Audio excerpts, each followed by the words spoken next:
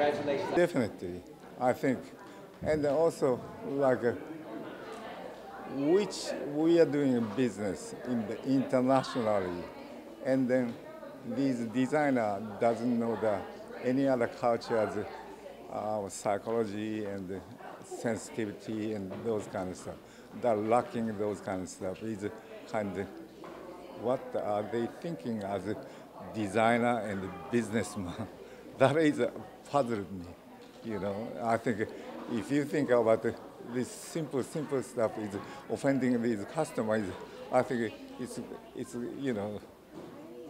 it's not good for business. And why? That's I don't understand.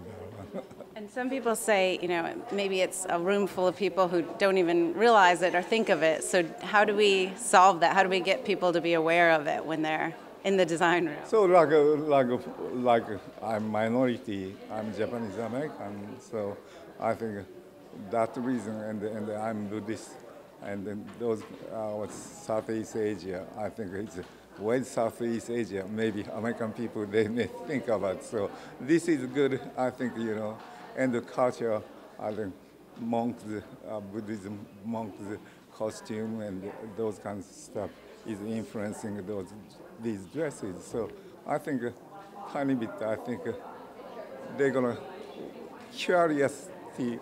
I think they may see where did it coming, this inspiration, and then Southeast Asia, and maybe that may help the diversity and those kind of stuff.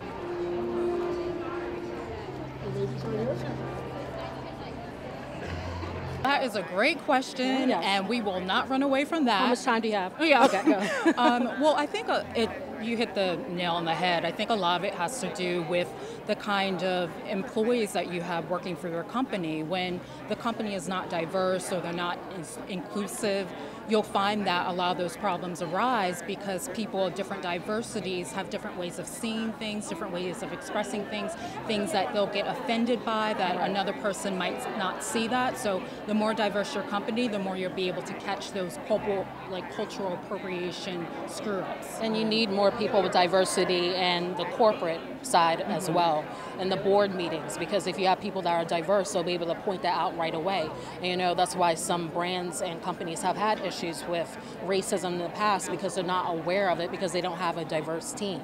So first off, you really need to diversify that as well to really start from the ground up. And even Business Insider had quoted and said that businesses last longer when the company is more diverse. It means better sales, better customer service. Right. It's just so you need to see it across the map. So not only in the boardroom, on the runway, even in street style photography, not photographing women that are only homogenous in looks. You need diversity as well in every aspect. Yes. We'll stop there. We could go on. Yeah.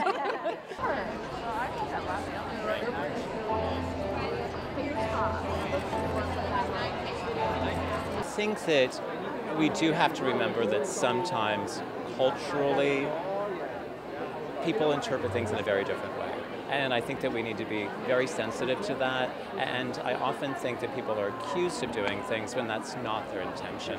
I know many of these designers, and they're thinking creatively. They're thinking in a very big box sort of a way, and I know very, very few, if any, designers that would set out to truly want to harm another individual or want to bring anything disparaging against a culture or their customer.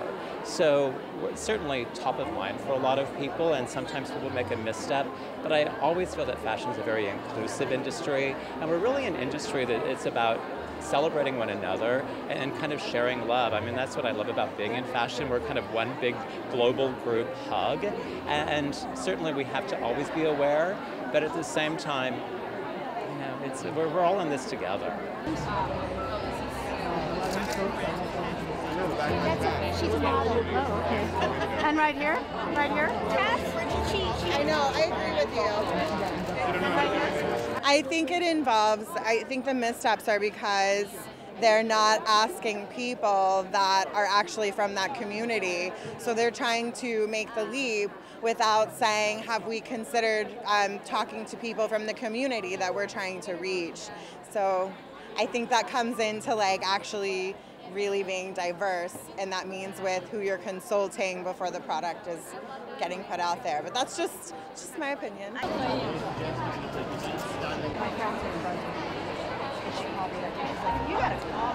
Well, I think this, this issue of cultural insensitivity is not limited to fashion. I mean, we're seeing it in politics right now.